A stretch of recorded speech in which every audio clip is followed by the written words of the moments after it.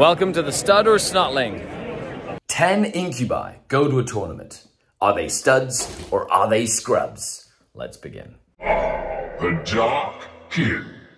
Hello and welcome to another tournament in review here on Skaredcast. I'm Skari, worldwide Drukhari expert.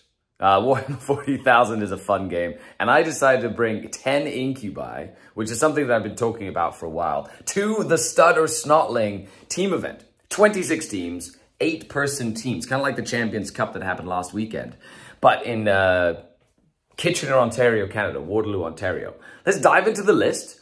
Then we're going to talk about what I think. We're going to go through all 5 of my games and then come back to the studio. And I'm going to talk about what I learned. And here we have 2,000 points of Drukhari.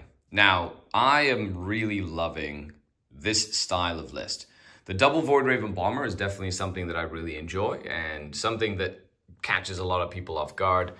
If you haven't played against planes, it's definitely something to brush up on because I like them. It is based off of Sky Splinter Assault, which I really like, and I do have the Warlord Archon. I do have a secondary Archon with the Nightmare Shroud. I have Lilith Hesperyx as well as a Beastmaster, rounding out my troop choices, or character choices.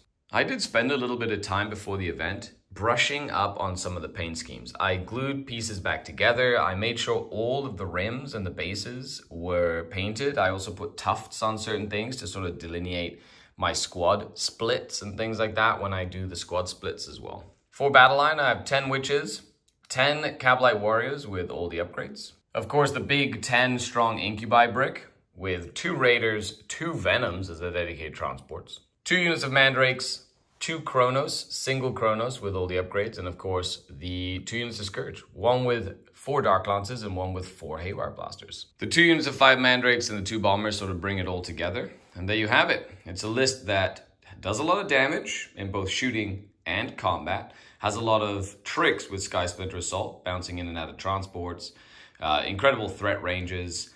The biggest reason I decided to take the Incubi is to lower some of my bad matchups. The Incubi give me an opportunity to fight some tougher stuff and try and kill things in like a single blow without having to do the death by 1,000 cuts style, which is essentially one of my favorite ways of playing the game. So I'm really curious to see how they do, right? Like what I can throw them in against, how much damage they do on average with pain tokens, without pain tokens, out of a transport, from not a transport. So that's like the aim is let's see if they add something to sort of like my tournament winning list. Well, there you have it. 2,000 points. I'm really excited to try this. Of course, there's supposed to be some sort of point update soon, so I'm curious to see how this list will change based on that. Also, the Toronto Fall Open is going to be happening in about 3 weeks, and I need to do a display board for the army to make sure that I get as many hobby points as possible, because I'm going to be banking on that best overall or trying to score as high as I can.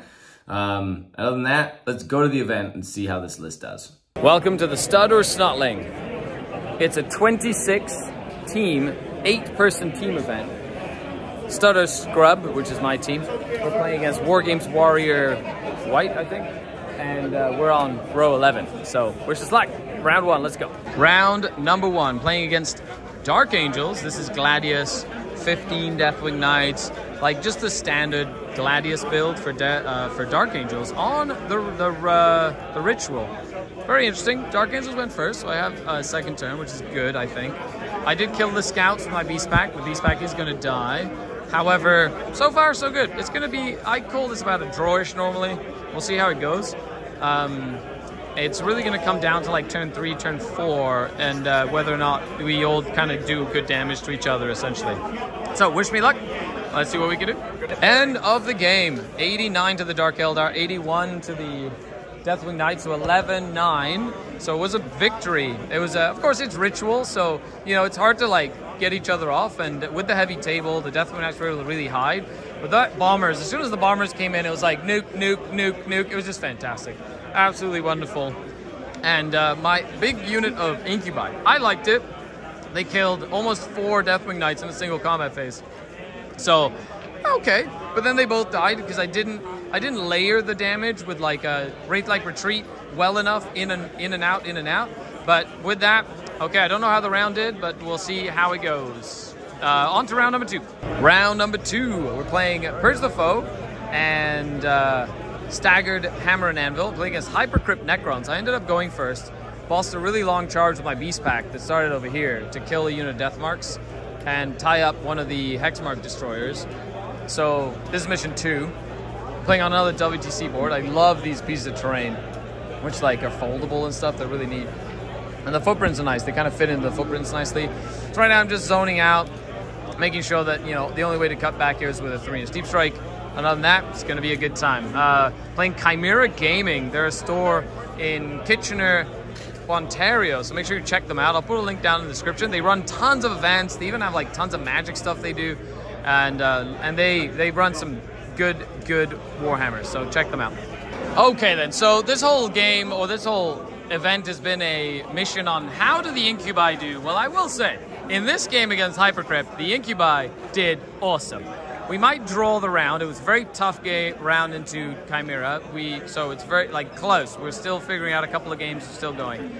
But the Incubi, Rapid Ingress Deep Strike, moved up, killed all the Immortals that were hiding in the building, then walked over, punched a Monolith to death, then walked over and killed a wounded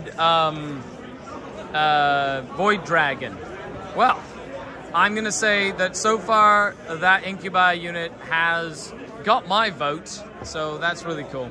With that though, it is the end of round number 2. One more round today and then 2 more tomorrow. Exciting times. Round number 3, we ended up tying last round against Chimera. It was very, very close round. It's an 80-80 tie. Got to play against John and his guard. He went first. He's just rushing me with 18 Bullgrin, a bunch of Chimeras. It's gonna be a fun time. It's taken hold 1, hold 2, hold 3, so he's just rushing to get all this stuff on the objectives. Very, very aggressive play here. So let's see what happens. Taking hold, search and destroy. I put the Incubi and Deep Strike again, so we'll see if they can do stuff when they come in. I'm curious to see what they can do. Other than that, yeah, wish me luck. And that is game. What a game. Ended up being an 11-9 win for me, but I believe that the rest of the round did not go well. And I think we lost the round. However, great game. There's still 2 big bricks of Bullgrin, but everything else is dead. Awesome. What a fantastic match. And guard they still kill stuff dead. Going first with guard was really good. But overall, fantastic match. So now food, sleep, and then another 2 rounds tomorrow. But so far, that Incubi brick has been fan-frickin-tastic. We'll talk about it when we get to the studio. End of round number 4. Ended up playing into Orcs, and it was a mech sort of like detachment with looters and cans and 60 Gretchen and flash gits. It's a like bubble chuckers. Really good list with like shock attack gun mechs. It's like a new style of orc list we're seeing in the meta. I did 19-1 it though on supply drop. It was a fantastic game. The orcs had to get up close and I was able to just counter. I had bottom of turn, Lilith Windham. The whole game was streamed Tabletop Live. So I'll put a link down below. You can go watch it. It's the first game of day 2. So round 4 of day 2 of the Starter Snotling. We're all having a good time here. So now let's go eat some food.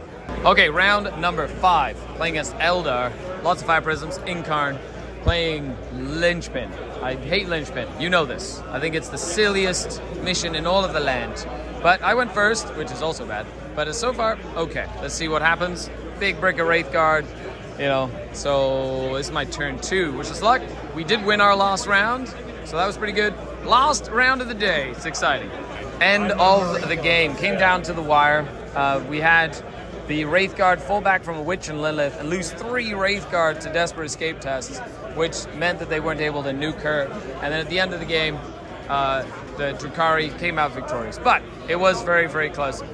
Oh man, it's lots of activations. I didn't really use the 10-man Incubi break because that's what this whole event has been about, the 10-man Incubi break, except for one thing in this game, which was they charged an Incarn and did 23 wounds to it before saves. I feel they could have almost killed the Incarn from full health, which means I normally try and, like, when the Incarn commits to the board, I can, like, do grenades and tank shock and vicious blades to, like, bring it down to a manageable level. And so I had charged it with multiple things, but I could have just sent the Incubi in and probably killed it. So just something to keep in mind next time I run into the Incar and I have the big brick of Incubi. But other than that, that is it for our run. And let's go back to the studio and take a look and talk about the list. And we're back at the studio. Let's take a look at the army and let's break it down. And I'm going to tell you all the stuff I learned game to game, because I learned quite a lot this event, and I cannot wait to share it with you. And here we have it, the list. I really enjoyed how this list played. So I played against the Dark Angels, I played against Guard, I played against Eldar, I played against Orc Spam, I played against like Ludas and stuff. I played against something else as well. And of course, Hypercrypt. There you go. So I did play against 5 different armies.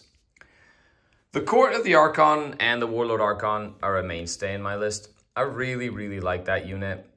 I tend to sacrifice them turn 2, turn 3. They end up all dying pretty quickly, which does mean that it's hard for me to score some of the secret missions that involve the Warlord. However, they do a lot of damage. Their fight first and the disruption they cause helps the rest of the army do its thing. I will say I missed having another unit of Cabalites though. Like having 2 more units of Cabalites, you know, instead of the Incubi, it just really changes how much OC and other units I have to like deny points and whatnot. I did miss them. So using my Cabalites was a little bit more nuanced, and it meant I had less sort of like throwaway units. Lilith Hesperax has proven to be over and over again one of the main killers of the list, and I wouldn't trade her for anything else. I would expect her to go up in points, so hopefully not too many, but her and 5 Witches are just incredibly strong. If you're not using a Beast Pack and you're playing Drukhari, I feel for you, because the Beast Pack takes me out of a bind almost every single game. One of the greatest examples is in the Orc game I played, which was on Tabletop Live. So I'll put the link to that game in the description. But you can see how I use the Beast Pack to really disrupt the enemy plan early in the game, which then allowed me to gain a foothold in that match. The 2 Scourge units are still pain token heavy and reliant, but I love having just the 2 units, so I'm not spending too many pain tokens on them. 1 Lance unit keeps big stuff in line and not being too aggressive, and 1 Haywire makes tanks just scared, so they become the main target, which is perfectly fine. I don't mind if my opponent has, like, you know, vision, like, has to try and kill them, you know what I mean? Like, they just see red and have to kill the Haywires or the Lances. That's perfectly fine. I'm okay with losing all my Scourge every game.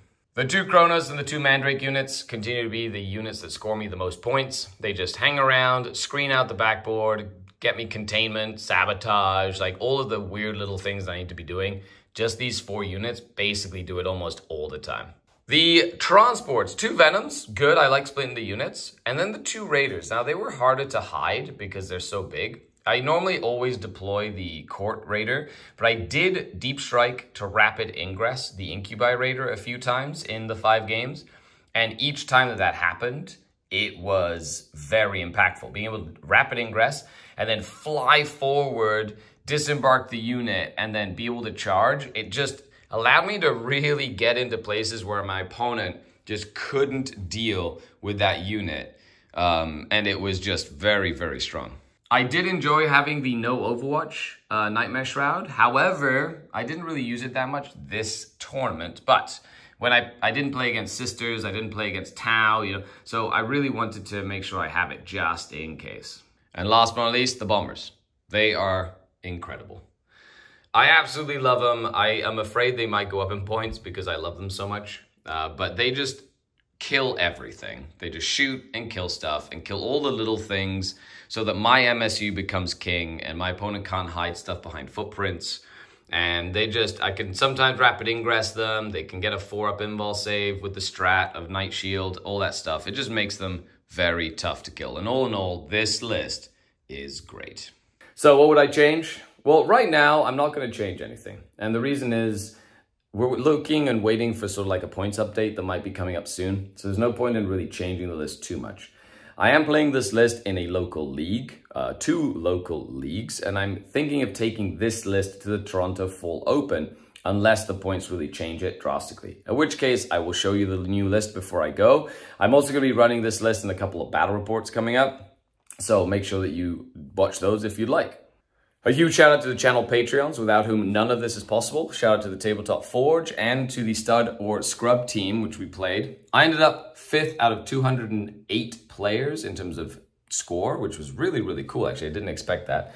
And the team ended up in 5th place out of 26 teams. So the team did great. 3-1-1 was our record. And I'm very, very proud to be a part of a team that's really chill and happy, and we do our best on the tabletop.